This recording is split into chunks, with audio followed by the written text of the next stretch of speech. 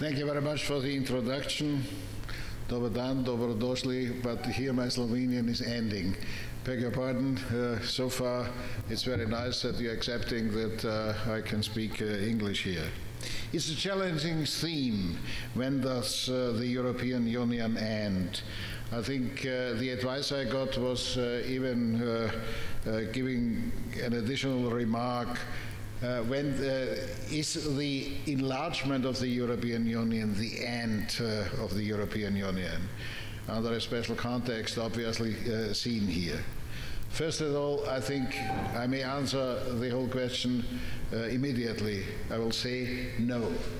But that's not the reason that I'm now ending and going out and saying job done. I will give you some arguments concerning the current situation of the European Union. First of all, I'm one who is really convinced that the Peace Nobel Prize for the European Union is justified, and I may tell you why. I think, don't forget that for 3 centuries, for example, the tensions between the French and the German were the real situation in the center of Europe. Maybe gone, problem solved, it's a better understanding. Don't forget that the downfall of the Soviet Empire and the communism is a tremendous change for Europe. If big empires are falling down, you will always get a lot of wars. You can see it, and you as Slovenian know it even better. The downfall of Yugoslavia created wars, therefore. And I think it is a big advantage because for the countries coming out of this Warsaw Pact system, the perspective was to join the European Union. It was a effect of stabilization existing here. So far it's justified. Third, it's justified also to be a challenge for the European Union because, and here I'm coming closer to the theme, are we able to do this job? Are we really learning on this? The big difference between the time of the division of the continent, West and East, I think is that there was a pressure on the Western side to act together. I think that was a very important factor of integration. I think in confrontation with the Soviet system, with the challenge here existing, to come closer and to come together. It's a learning process. And it is, by all the difficulties and by all the crises you can read every day in the newspapers and you will see in the TV stations, I think it is a learning process. I grew up with this famous sentence of an Austrian writer, of a writer from Korushko, Ingeborg Bachmann. She said, history teaches us a lot, but history does not find disciples. I think here I may say history has found some disciples on this subject because these are the changes of Europe of great importance. So I'm coming closer to the question of enlargement. It was logical after the end of the division within Europe, I think, to enlarge the European Union. And they followed 2 principles. By enlarging, there were first enlargement steps after the first 6. Great Britain, Denmark and Ireland came in, and the next step was for sure the Austrians, the Finns and the Sweden and so on and so on. They are the principle, enlarging the European Union and deepening the European Union. Deepening means more responsibility, not only in the common institutions, but more responsibility for whole Europe. The last enlargement, the so-called Eastern enlargement, failed to do so. I think they did enlargement, but they did no deepening. The result of this request of deepening was a convent for a European constitution, but this failed. Maybe it was too ambitious because one thing was miscalculated. For such a huge process, you need time. You need time to learn on the subject. I'm always telling a primitive example. Okay, we have criticism on the judicial situation in some countries and so on and so on. You can kick out the Minister of Justice from one day or the other. No problem. We will get a new one. We will always get the minister. But to kick out the judges and to bring on you, therefore you need some. Are they existing? Are they educated? And so on and so on. And so far, I think it lasts a lot of time. But on the other side, and it's the other problem, the world in the moment is in a hurry. The changes are tremendous. I may tell you, I'm born in 1941. I grew up in the post-war Austria, in this post-war situation, and what is happening since my youth time until now, and even in these days, is tremendous impressive how quick the changes are. The circles of changes are even quicker and quicker from one day to the other, and that's a big challenge in fact. So, what about the enlargement? I think the former enlargement, where Austria was, for example, a part of, or others, or Sweden and so, were comparatively easy. What we had to do is to learn not only the principles of the European Union, but also the rules already decided, and to overtake them. For the countries coming out of another political system, and this was the part of the Eastern enlargement for sure, they had to learn the rules of the European Union, okay. They had to recover from their past in another political system, and they had to join a world under tremendous changes at the same time. And this is a little bit too much to do it within one moment or to do it in a short time. And by this we are suffering. May I say it in a very primitive language, in the moment we are relearning Europe. We are relearning Europe. Because I'm running around through whole Europe and giving speeches and discussions and so on and so on. My experience is that the common citizen of Europe has a limited knowledge about Europe. I give you some primitive examples. Sometimes I have to apologize to you, but even state names are mixed up. Slovenia, Slovakia, sometimes also Slavonia is done in. That's really happening. Or geographical distances. I'm sometimes telling my Austrian fellow citizens, how far is it from Vienna to Prague or Salzburg? What is nearer? Every Austrian will answer you, Salzburg is quite clear, it's so close. Prague is nearer.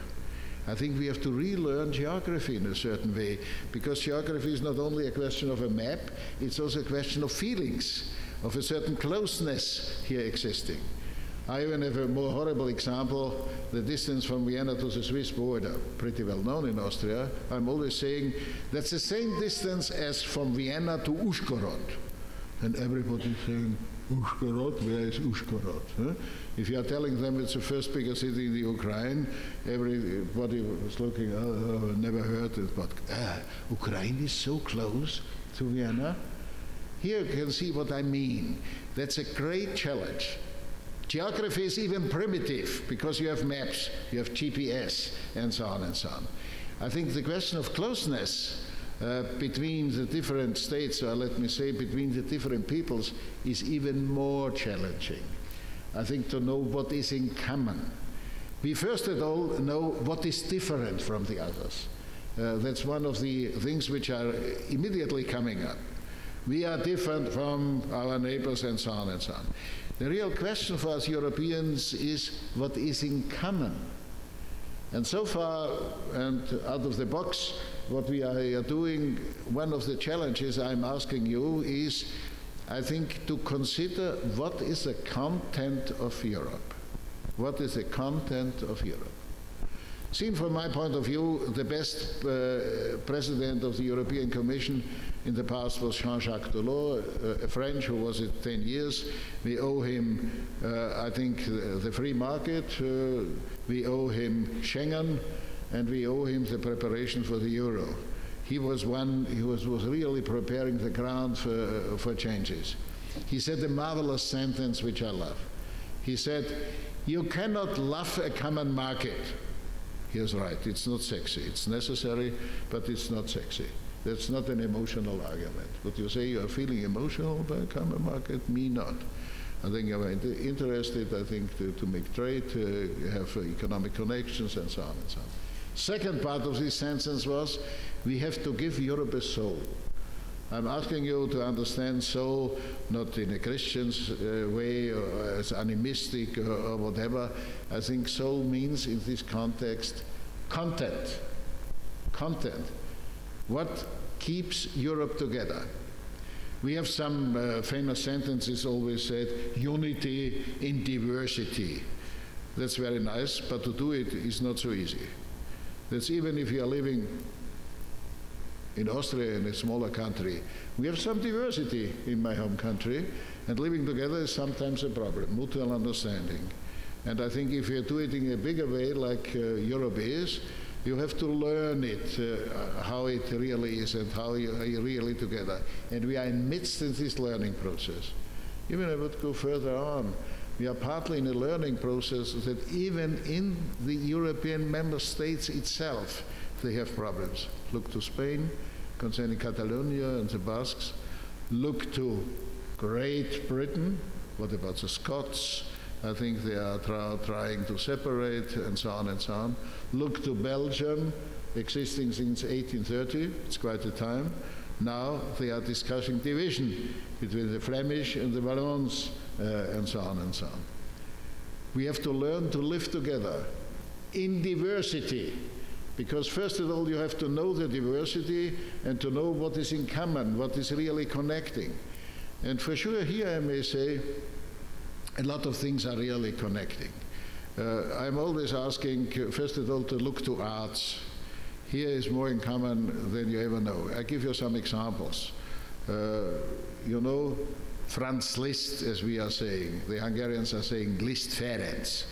I think a very important composer. If you're listening to music, folks music from the Hungarians is coming in, you have the feeling for the Puszta here at the Hungarian Rhapsody, and so on and so on. What is in common? First of all, he was born in Austria in a tiny village at the eastern border. It was part of the Kingdom of Hungary before, I think by the changes of the First World War it was changed. Liszt Ferenc was never able to speak Hungarian language. He learned it 4 times, he didn't succeed. And at the end of his life, he was living on the side of Richard Wagner because his daughter married Richard Wagner. I think for sure a very German place. Huh? But Liszt Ferenc is for sure a very important Hungarian composer. Or another way, Bedřich Smetana, writing My Vlast, 4 important compositions on Bohemia, Czech Republic, and so on and so on. Bedřich Smetana spoke a nasty Czech. He was speaking German. I'm telling you the story not in favor of German language. So there are quite more connections existing as we really know. But you can go even back to Wolfgang Amadeus Mozart. Seduction from the Sarail, famous opera. I think it's even touching the world of the Ottoman Empire, of the Turkish and the Arab world. And they have in the Turkish march as a music and so on and so on. Connections by music are extremely big. I think here I can continue and can tell you the connections between Slovenia and Austria on this subject, even also the science. If I'm passing by the Technical University of Vienna, we have statues of famous scientists there. 50% of them are Slovenian. Huh? If you ask a Viennese, Mr. Kaplan, who was Mr. Kaplan, they do not know that it is Slovenian. I think here you can see the connections. We are supporting each other, we are learning from each other, and for sure, if you are here at the university, you have to know, I think the universities shall be and should be a symbol of these connections. The universities were founding as a general idea in the outgoing Middle Ages and in the Renaissance. I'm always admiring this time. Why? Because the professors and the students in this time were moving from one place to the other. They were moving from Krakow to Heidelberg, or they were moving from Paris to Palermo, and so on and so on. If you are looking to the life stories of outstanding professors, they were traveling a lot, and the airplane was not yet invented. I think it was not even a problem. And the students were moving. They had one advantage. They had a common language, Latin. And they had the same canon of teaching here, faculties and so on, which differs from today, but we are living also in another world. I was Minister of Science. I may tell you, to move a professor from Vienna to Graz is a horrible problem now, by legislation and so on and so on. I think in this time they were more flexible, they were more mobile. So far, I think one of the advantages are programs like Erasmus, Socrates, Leonardo, and so on within the European Union, creating a little bit of this, what is in common here, in favor of the European Union. You might say, okay, speaking what is positive and what are the positive results, and I can do it for sure endless. What are the difficulties? The difficulties I've already mentioned. The world is moving extremely fast. The challenges are even more, and the reactions of the politicians are even slower and slower. I was a politician, so I dare to say so. What is the problem here? You might tell you, yeah, we have an economic crisis, we have a banking crisis, we have a euro crisis, we have a financial crisis, and so on and so on. May I give you the interpretation that I am in favor of crisis?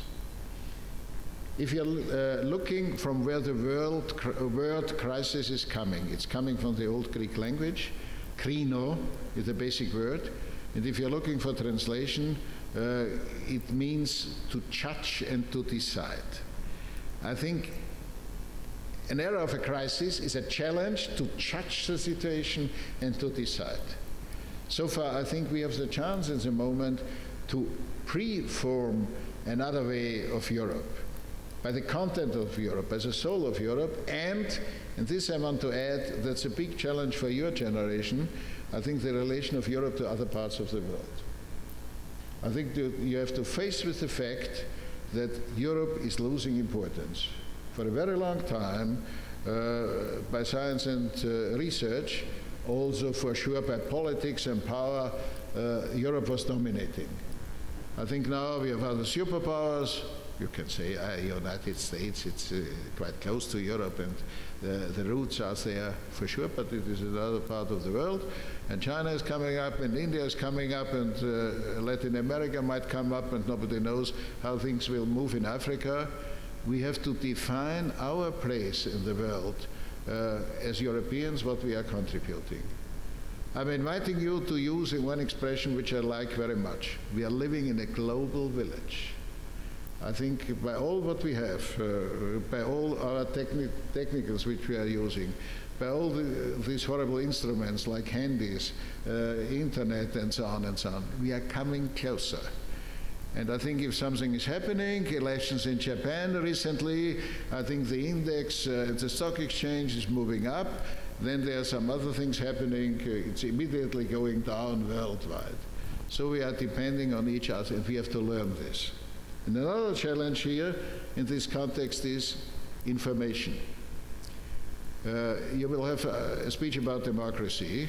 It's up to the speaker to touch it. But I'm asking you to know the following. Aristotle made a very nice remark on democracy.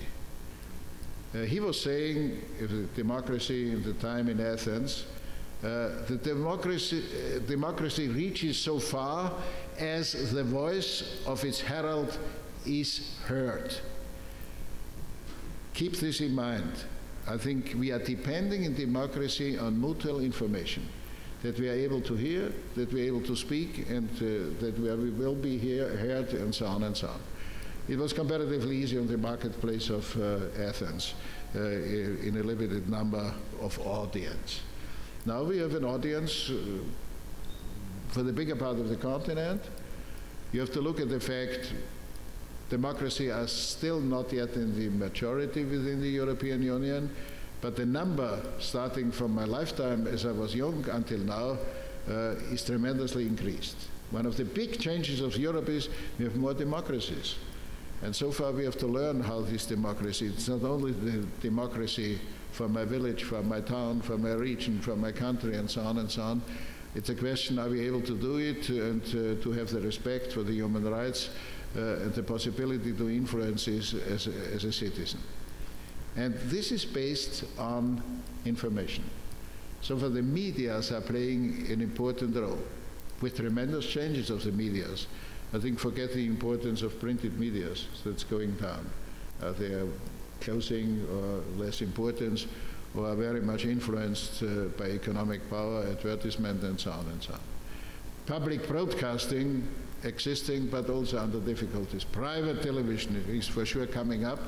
And the social media are the most important part, not yet very social, because it's a relation from you to me.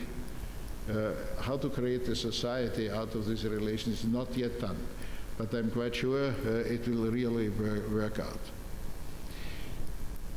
At a certain moment I was fed up about talk shows. I don't know exactly the Slovenian TV, but I think in a lot of other European channels we have talk shows. Every evening, boring sometimes, always the same people saying the same nonsense, a lot of hot air, and so on and so on. There is no European talk show. There's only the Euronews, which is a kind of official press agency of the European Union. I was going to the European Broadcasting Union. This is the union of the public broadcasters here, and was asking, why are you not doing a European talk show? Please don't tell me it's a language problem, because a simultaneous translation is already invented. You can do it in shortest time possible. I got a very nice answer, which I will never forget. If we are doing so, we had to divide advertisement between the different companies, and nobody is eager to do it. It might be losses or whatever. So I'm always saying, and don't laugh too much about, we have only one European talk show, you know. It's the Eurosong contest. Why is it the Eurosong contest? Because we are voting.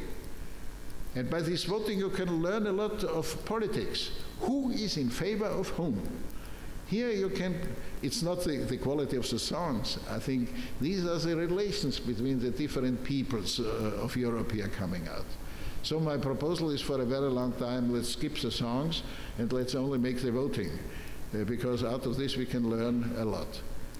That's only a nasty joke. I think what I want to say is we need this relation in the way of the medias to know the other, to come together, to discuss the variety, to come to a unity. Because one of the preconditions for every unity is we have to know the position of the other. That's of extreme importance. We have one driving force for more unity. That's not politics. It is economy. What you can see, and it's one of the tremendous changes by the enlargement of the European Union, that even for smaller countries, some companies came out as global player. I think, for example, your company, Gorenje, is in Arab countries present, and so on and so on. Some Austrian companies, which I never believed, became regional players. OMV going until Turkey, and so on, in the oil and gas business. I think some banks became here regional players. I think as I grew up, these banks like Raiffeisen or Erste Savings Bank, I think they were small entities without any importance seen globally. I think here you can see under which changes we are really living. So far, I may say, using your title, out of the box. Europe does not end if we are all, wherever we are at the universities concerning science, in the business concerning the global markets and the European markets, in politics concerning the multilateral relations and the decision making, if we are here going out of the box, then it will be for sure better. I'm asking for your understanding. I was not speaking about European institutions. This is not the first question, it's the second question. I think what was done wrong, for sure, was not the enlargement. That's not the problem. I will give you as short as possible the improvement of this. I think there was Paul Krugman, an American Nobel Prize winner on economy, said, okay, now by the banking crisis, Eastern Europe will fall down. And the banks involved here, especially the Austrian banks, he said, they will be bankrupt. What is the reality? Southern Europe went down, not Eastern Europe. I think these countries have state debts which are tremendously smaller than the Western more developed economies like France or England or Germany here. So far, I think it is a complete other situation. I will never forget a former governor of the Serbian National Bank. We had a discussion about that the companies shall stay in Southeast Europe, or the eastern countries for sure. He said a very nice sentence.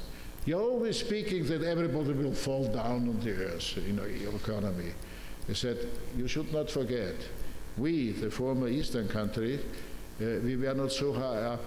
If we are falling down, we are closer to the earth than you in the West, which is the reality also.